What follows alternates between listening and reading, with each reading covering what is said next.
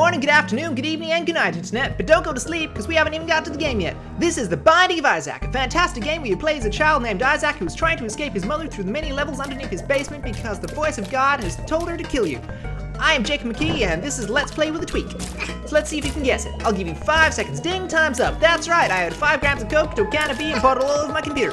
Fucking Dill, because we got a 6-pack of Red Bull and a processor that can drink. In the game, you move from dungeon to dungeon defeating foes, gaining money, health, buffs, or debuffs. The rooms are procedurally generated, which means the levels are produced algorithmically opposed to manually. Basically, the game generates each level on the fly. And oh god, I am tired already. I cannot do this for 10 minutes.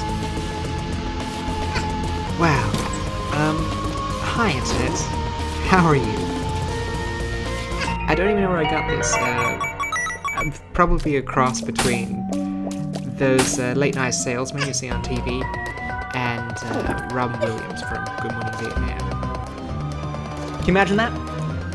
Good morning, Vietnam! I'm here to sell you mattresses. Mattresses by the dozen. I can't believe how cheap these are. These are flying out the door. Yeah, no, I can't do that for long either. Oh my god, this is tiring. Alright, well, let's have a look at the game. Okay, so what I just got there, that was a treasure room, and I got a power-up in it. And you can see that it's augmented my shot. My slug now shoots in multiple directions. Yay, multi-tier. That is a soul heart. Okay, so soul heart just ups your life by 1 heart, but you can't regain it with red hearts. So it's kind of like one-time life. All right, here we go. Boss fight. Oh god. Yeah, this. Yeah, so he shoots spiders. That's fantastic. Or she shoots spiders. It could be a she, a very, very ugly she. I'm not sure. Well, if she's very pretty. Her name's Widow. Okay, so something amazing about this game, guys, is you can play it for hours and hours and hours. Like those, it's got the feel of those wonderful old arcade games. You know, you play Street Fighter an obsessively long amount of time. It kind of like along those lines. You play it forever, but I don't know. You'll never run out of new stuff to find. Since they all kind of just, you know, mishmash stuff together. Diablo, that's a great example. It's just like Diablo, except much smaller.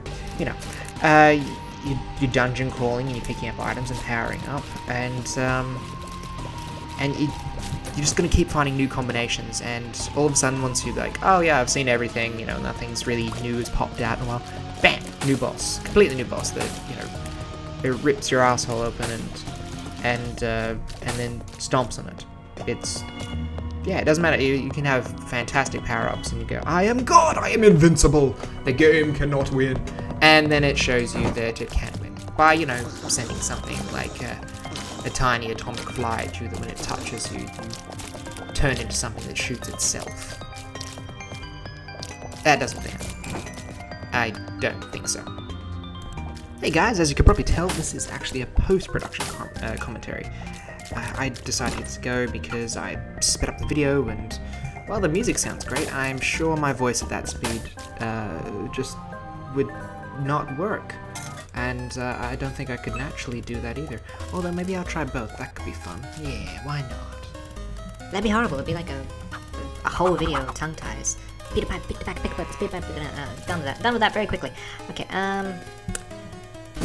yeah, so I'm still pretty new to the whole YouTube production thing. I'm trying to find my style.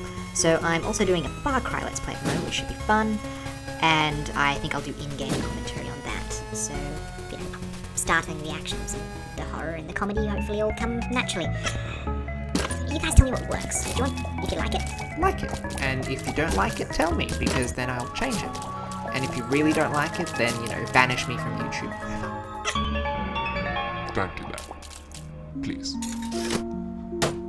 I'm not very good about talking about this game, am I?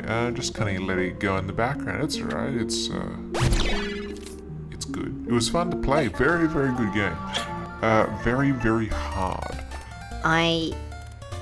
It's died a surprisingly large amount of times. I think I've played this for about 20 hours and I've died like 142 times. I don't know what the math is there.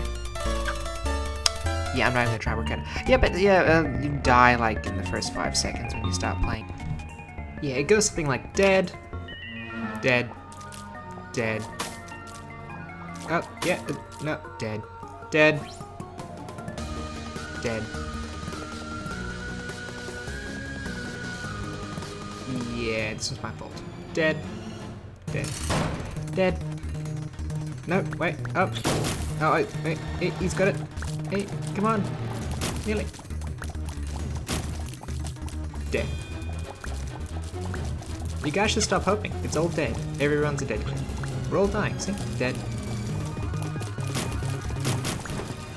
Yay, come on, maybe I'll unicorn power! Woo! And... oh, I'm going right. Oh, no, dead. Dead. Dead. You die, die, die, die.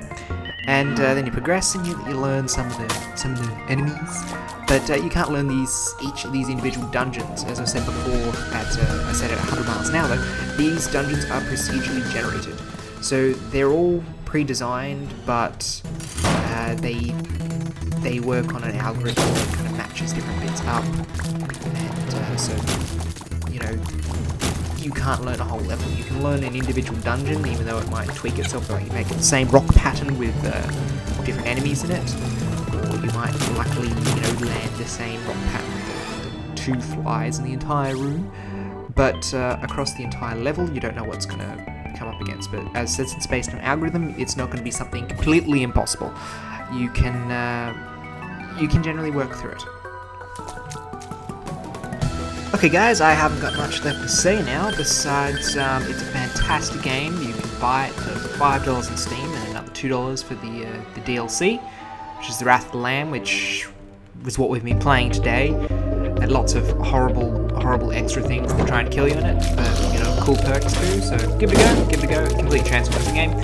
And just because I'm sure this is what you wanted, the rest is done 1000% speed. Enjoy!